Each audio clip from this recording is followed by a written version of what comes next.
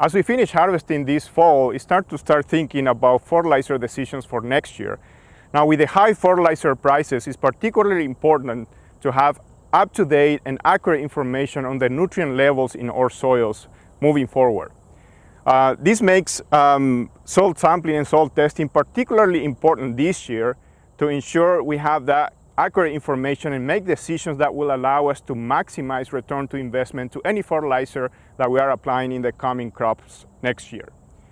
One additional consideration this year with the drought that we have in parts of Kansas in the Great Plains is that soil samples may be affected in different ways.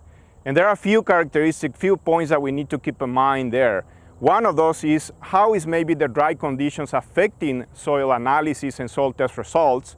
And the other is how the residual nutrients may be still available there and what that means for availability for the following crops, especially in those situations where we have below average yields or in some cases complete crop failure.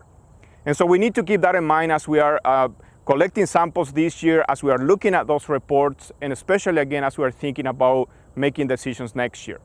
For the immobile nutrients in particular, including pH, there are some things that can be affected by dry conditions that we have this past year. Specifically, pH is one of those variables that may be slightly lower due to some salt accumulation and hydrogen accumulation near the surface. So that is something that we need to keep in mind. For mobile nutrients, we usually recommend a profile sample. That's typically will tend to be ideally 24 inches. That will basically capture the mobile nutrients that will be distributed in that soil profile.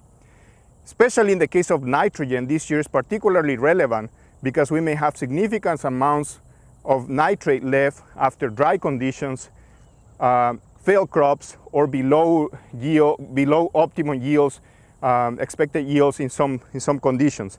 That means we may have significant amount of nitrogen left that will be available for the next crop.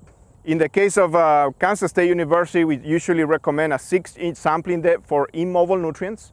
And again, if we are collecting more deeper sample or more shallow samples, we can either overestimate or underestimate the level of nutrients in that particular soil. Again, this is particularly relevant in no-till systems where we will tend to have significant stratification of nutrients like phosphorus, as well as pH and potassium and other nutrients as well.